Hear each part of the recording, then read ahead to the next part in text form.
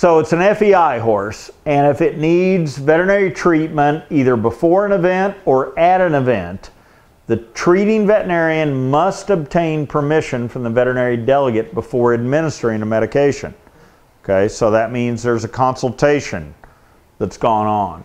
And then in a real emergency, you can't get a hold of the veterinary delegate, the horse is thrashed in the stall, you just medicate the horse. And then it's either withdrawn the next day or it's not.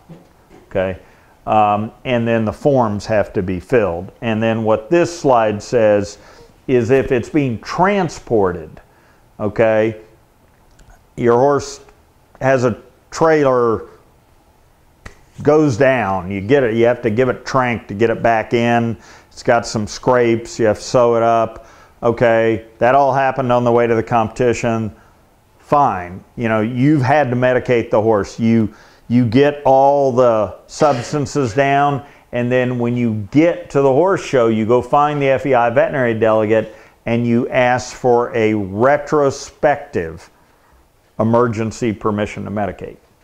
You know, they weren't there, obviously. They couldn't give the permission beforehand, so you ask for it to be given retrospectively. Because these drugs are in their system. There's no question about they're going to test. Okay? If you don't think the drugs are going to test and their appropriate time frame has gone by, you don't have to have that discussion with anybody. Okay? But if you do think those substances are going to test, and again, that's usually a conversation with your veterinarian, then you can go and get this retrospective. And sometimes the delegates won't allow it. And they'll say, no, you're not competing that horse.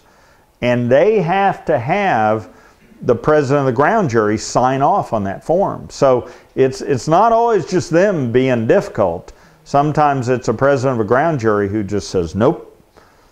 And often these are Europeans, and they're very not used to horses being medicated. And so they said, no way that horse is competing with those drugs in its system. No way. Okay, and then that's the answer.